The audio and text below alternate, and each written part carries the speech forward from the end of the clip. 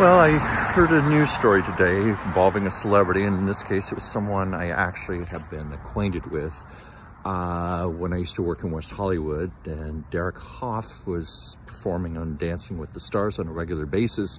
I used to sometimes talk to him every day.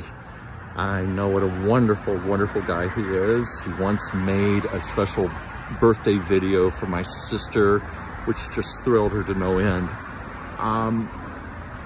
I've always been fond of the guy, and I remember when he used to bring his then girlfriend Hayley in, and I got to meet her, and I saw what a special couple they were. And of course, they're now married, and it was in the news earlier today that she had to undergo an emergency crainiectomy because of a burst blood vessel in her brain and blood collecting under her skull.